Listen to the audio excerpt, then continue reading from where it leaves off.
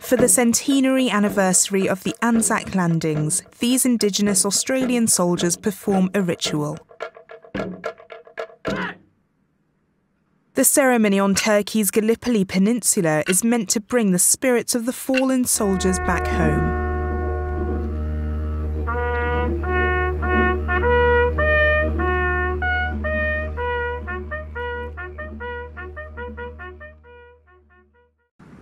The Australian Governor-General Peter Cosgrove and his wife were among the participants. The soil and branches were taken from an Australian war memorial in Lone Pine. It's estimated around 50 Indigenous soldiers fought at Gallipoli.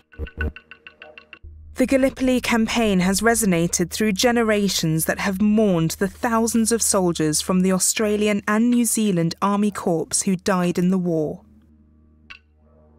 For Turkey, Gallipoli is also a national touchstone, heralding the rise of Mustafa Kemal Atatürk, who as a young officer led the defence.